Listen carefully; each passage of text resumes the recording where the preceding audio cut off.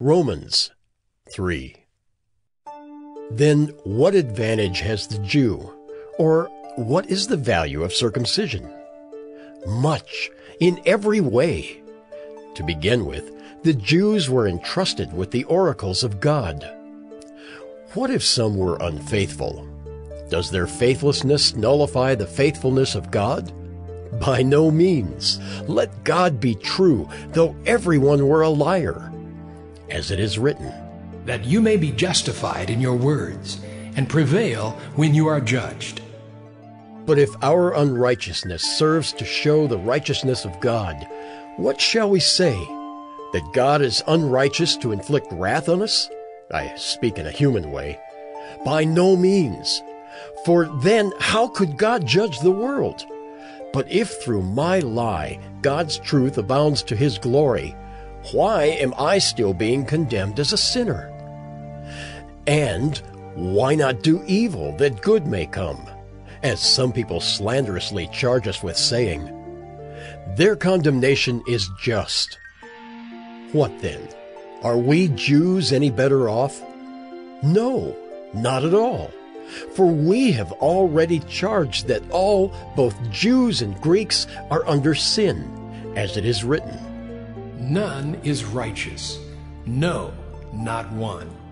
No one understands. No one seeks for God. All have turned aside. Together they have become worthless.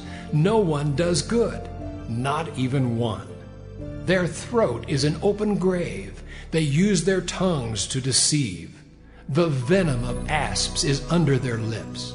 Their mouth is full of curses and bitterness. Their feet are swift to shed blood. In their paths are ruin and misery, and the way of peace they have not known. There is no fear of God before their eyes. Now, we know that whatever the law says, it speaks to those who are under the law, so that every mouth may be stopped, and the whole world may be held accountable to God.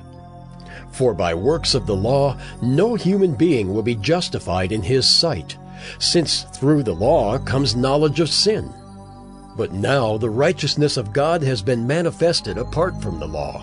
Although the law and the prophets bear witness to it, the righteousness of God through faith in Jesus Christ for all who believe.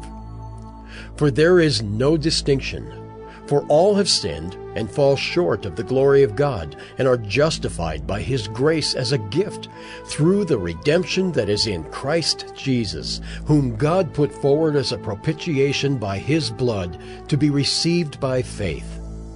This was to show God's righteousness, because in his divine forbearance he had passed over former sins. It was to show his righteousness at the present time, so that he might be just and the justifier of the one who has faith in Jesus. Then what becomes of our boasting? It is excluded. By what kind of law? By a law of works? No, but by the law of faith. For we hold that one is justified by faith apart from works of the law. Or is God the God of Jews only?